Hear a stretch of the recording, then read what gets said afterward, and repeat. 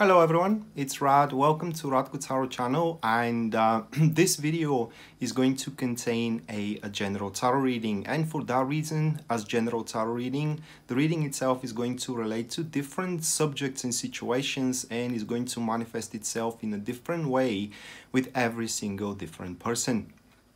Now, in case you are interested to know specifically about your personal situation, you can check out my website, which is listed here in the display, or it is as well shown in the description of the video.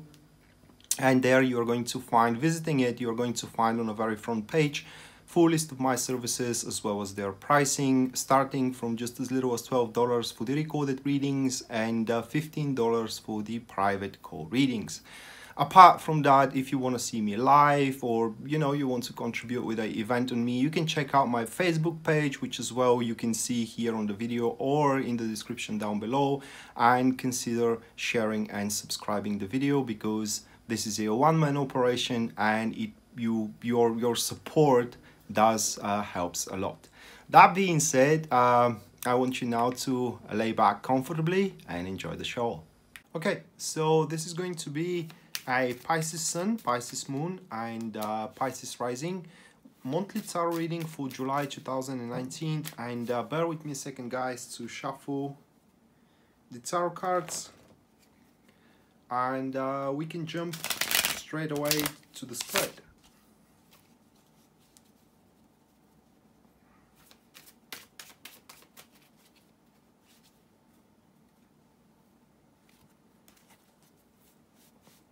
Alright, so the first card, which represents the topic for the Pisces month, that is going to be the Four of Wands, followed by the second one, which stands for the peripheral activities that Pisces can go for. This is going to be the Ace of Pentacles.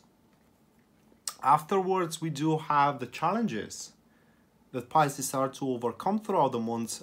This is going to be the Three of Swords, and now in these three cards, as the Three of Swords comes up into that position, the peripheral activities are not going to be that less important. All right, actually they're going to be quite important here.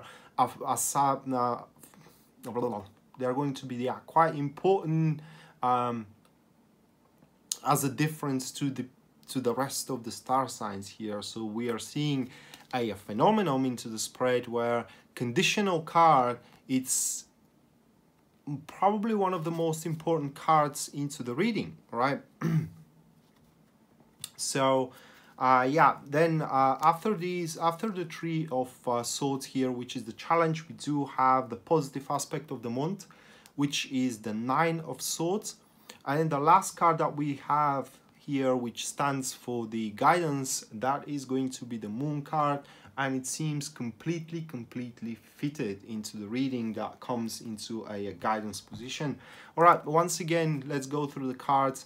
Four of Wands is the first one, which stands for the topic, followed by the second one, which is the Ace of Pentacles, that stands for the peripheral activities. Very important moment, it is what we have here. Afterwards, it is the challenges, that is going to be the Three of Swords. Furthermore, we do have the Nine of Swords, which stands for the positive aspect, and then the last one is going to be the Moon card, which is the guidance. These two here, the Ace of Pentacles and the Moon, very important positions.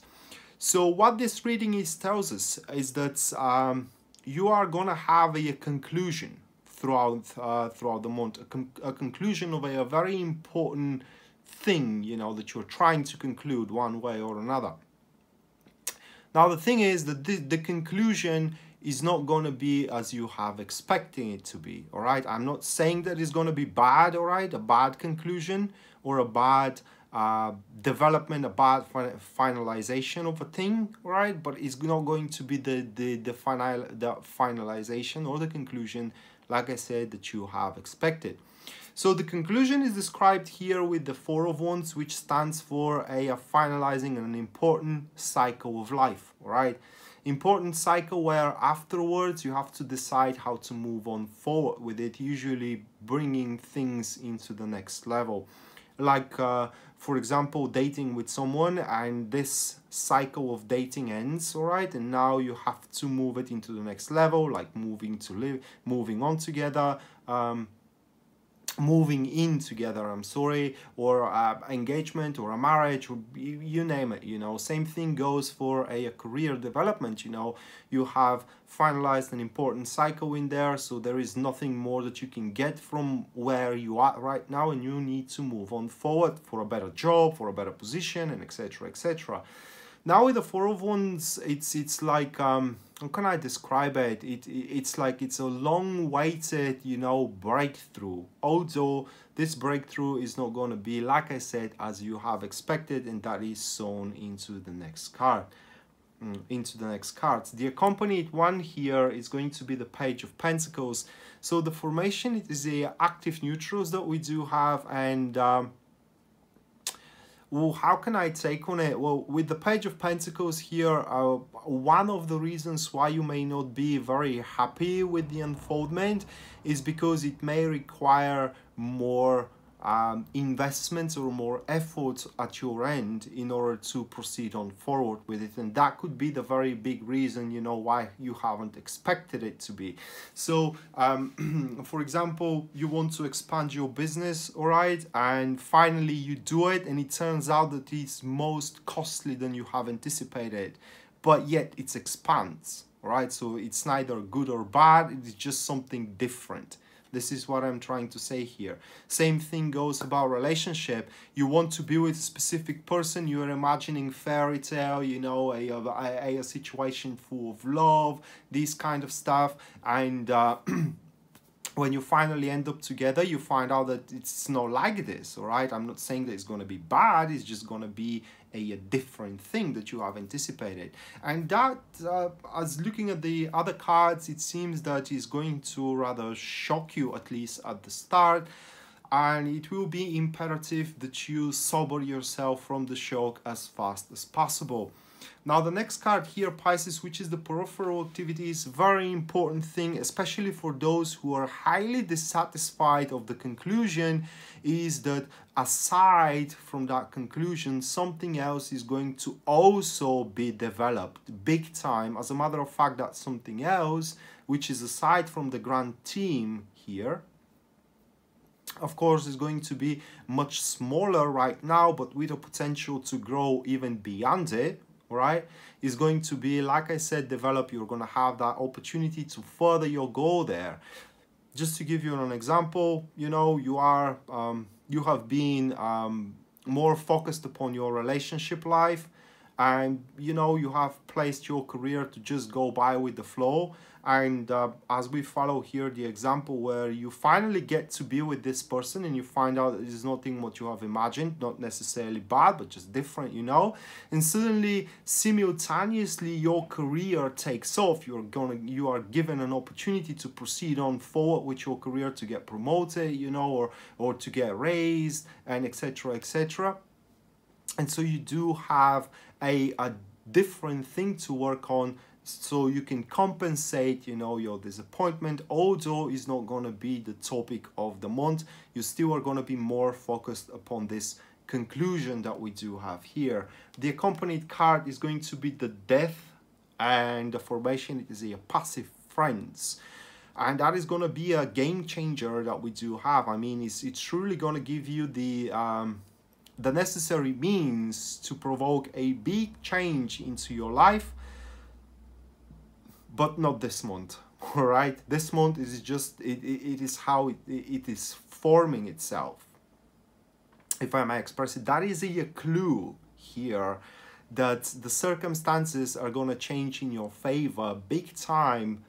We do have the Death card, which signifies, you know, change. It signifies substitution. So if it does point to your career, we definitely, if you are following that example with the relationship and simultaneously a breakthrough in the career, that breakthrough definitely is about a promotion opportunity that we do have here. It's because it does point that your career is going to change for the better. You do have the opportunity to make a difference and to substitute your current position for another position. It could be as well a new job, you know, who knows. But the thing is that it's going to be in such an initial state throughout the month of July that is not going to be as important as the conclusion that you're going to have for the time being, but it's going to start snowballing here, and who knows, in the month of August or in the month of September it could be twice as important as the conclusion that you had 2 months ago, meaning in the month of July. So this leads us to the next card, which stands for the challenges, and that is going to be the Three of Swords. And the only thing that this card points here is to overcome the disappointment, and I would say the pain. Disappointment is very milder, to say the least. It's more going to be like a pain that you don't have it the way you imagining it to be. All right. And most likely those who are around you ain't gonna make it any more easier for you. So if it is about the relationship, probably this card signifies as well a circle of friends which are going to corner you with this "I told you so," you know. So they are not going to by any means, let's say, boost your confidence or make you feel any better. As a matter of fact, I'm gonna make that blade which cuts to the bone of the fact, you know, that you don't have it the way you have imagining it, to have it even more sharper. I'm sorry for my expression if it doesn't make much sense, you know, but I can't find a better words to describe it. You know, so it could be that, for example, you're finally with this person. Before, when you are just flirting with each other, a couple of friends of yours told you or constantly were repeating to you, do not mess up with that guy, or do not mess up with this woman, they are not for you. And finally you end up with them, you know, and you divulge that it's not exactly how you have imagining it to be, and they tell you, I told you so, I told you not to do it, you know, what you're gonna do right now. I mean, they may dramatize the situation, which is going to inflict even bigger doubts and bigger pain upon the situation, and that is something that you have to totally overcome by completely ignoring them. The accompanied card here is going to be the Nine of Cups. The formation, it is a active neutrals that we do have, and actually this is another hint how you can overcome it. So what is done, okay? And instead of focusing here on what you could have done to get it better, you have to focus on what you have to work with and to make the most out of it. Because with the Nine of Cups here falling as a neutral to the Three of Swords, you definitely have such an option to make the most out of what you can work with at this certain moment of the month of July.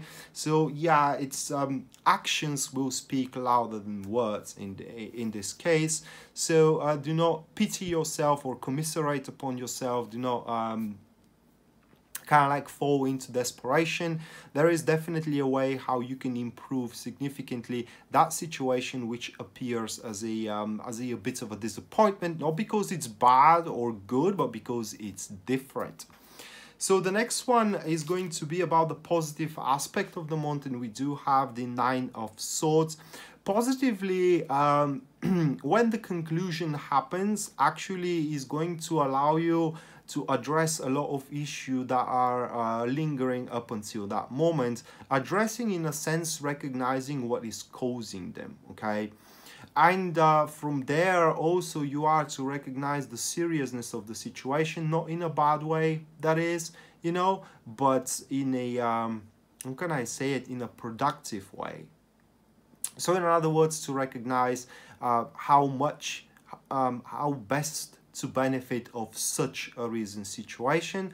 And additionally to that, with the Nine of Swords, that this situation itself, it could make you a little bit more braver, you know, to take an action upon endeavors or a plight, you know, or in an issues that up until that moment you hope that you don't have to go that way or attend to them at all. The accompanied card it is the Seven of Pentacles formation. It is a active enemies that we do have, and with the Seven of Pentacles is actually a bit of a despondent card, because sometimes it may signify ruin. So the way how I see those things is that these two cards is additionally to what I said for the Nine of Swords. You are to recognize how that unexpected turn of events can ruin your life, and by recognizing that, preventing it, right? So it's about avoidance of a big crisis, recognizing how the crisis could arise and making what is necessary to prevent it. And finally, what we do have for you guys, that is going to be the guidance, and we do have the Moon card. So I want to start from afar with the Moon card here. So the Moon card in a guidance position and even in a prime position is very similar to the Hierophant. Now the both cards are saying that what is happening, it is supposed to happen, okay? But with the Hierophant card, because it's more pure energy of the Fool's journey, it gives you the reason why. And that's why you are feeling more confident, you know, you're feeling more convinced as well, and you're feeling like you are in the right place. While with the Moon card, the reasons behind why this is happening are stay shrouded in mist, shrouded in mystery, in vagueness.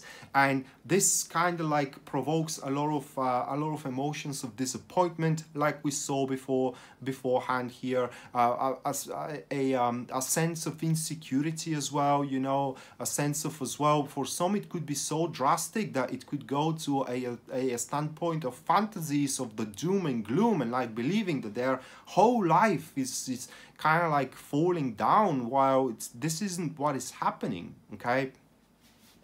So the Moon card as a guidance here urges you, or rather like advises you, not to bail on your decision about the conclusion itself, or rather like not to bail on of the result of the conclusion. It was supposed to happen and is gonna lead you where you are supposed to be, like the path that is here, that goes beyond the summit. You don't know, you don't see, and you don't know where that path leads, but it is the one that you need to walk on, okay? The accompanied card here is going to be the Empress, and the formation, it is a passive friends that we do have. So definitely we can say now that this path leads to a very cozy and comfortable comfortable standpoint. So even if this, for example, relationship that you recently started, I'm just saying for example, you know, it's not what you have imagining to be, you know, it will be stable, lovely, you know, and full of trust. Let's say it's gonna be a dream relationship in its own way, and you're gonna get the hang of it. So it's all about adaptation. It's all about adapting yourself to the situation, making the most out of it, and recognizing it that even though different, it still can be what you want, right? Same thing goes in regards to a career wise. And with the Empress here to the Moon, it is definitely you are walking toward a place that you are definitely belonging, all right? And yeah, it's a big it is rather a big month for you, Pisces, where even though a bit surprising, even though for some of you a bit despondent as well, as a result, it is the result that you deserve in a good way, right? And at the end is going to lead you to a place where you're going to be grateful for the opportunity you had to be there. So that being said, guys, this was your monthly tarot reading for July 2019. I hope you enjoyed it and you liked it, and we're going to see each other around. Until then, bye.